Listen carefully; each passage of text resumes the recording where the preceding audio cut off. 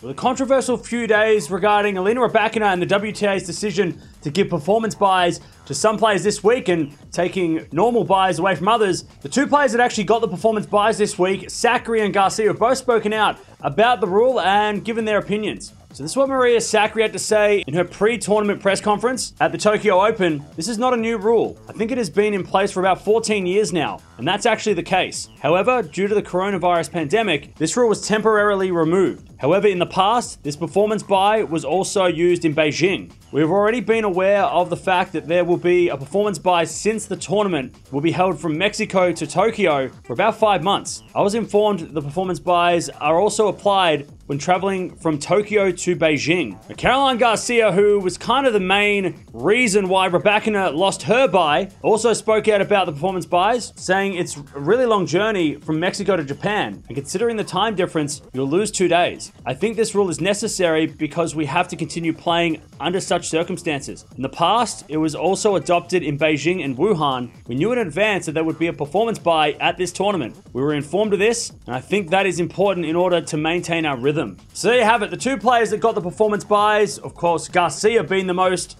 I guess, controversial, if you want to call it that, because Rybakina lost her bye to Garcia. Now, doing a little bit more research, this has been around since 2009, and it isn't the first time they've used this. In fact, before the pandemic, Sakkari is right. It had been used multiple times, and very interestingly enough, both these ladies had been given performance buys in previous tournaments. Now, the big difference is that Wuhan has now been replaced by Guadalajara, which means Guadalajara to Tokyo was considered a performance buy tournament, but it isn't the first time, and it's just been 4 years since we've had this happen. And also, like what Sakkari said as well, between Tokyo and Beijing, performance buys are going to be a thing as well. So that means the players that make the semi-finals this week, they qualify for next week's Beijing, they will also get a bye in the first round. And that's just because of the scheduling. Let me know down in the comments below.